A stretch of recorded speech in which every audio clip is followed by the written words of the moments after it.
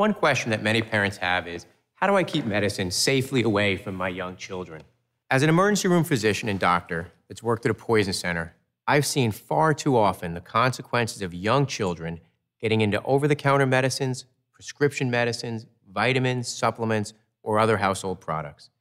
Each year, more than 500,000 children under the age of 5 are exposed to medicines they shouldn't be.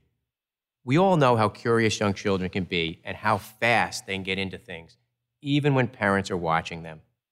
Here are some things that you can do to help protect them from getting their hands on medicine or other household products in your home. First, it's best to store all your family's medicines, prescription, over-the-counter, vitamins, and supplements in a high locked cabinet or closet where children can't see them or reach them. If you don't have a locked location, make sure medicines are high and out of sight, up and away. When using medicine to treat a sick child, don't leave them out anywhere, especially not in the bedroom or kitchen. After each and every use, it's important to close the medicine's cap and immediately return the medicine to its secure up and away location. By immediately putting the medicine away after each and every use, you will really decrease the chances of your child getting into the medicine.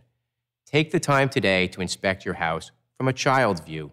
Get down on your hands and knees and explore. You may be surprised to learn what a curious young child could find. Medicine bottles on a nightstand, pills that have fallen on the floor, or low-lying purses and briefcases that contain medicines.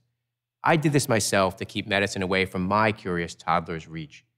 It's also important to get rid of any medicine that is expired or is no longer needed and dispose of it properly. Don't flush it or pour it down the drain.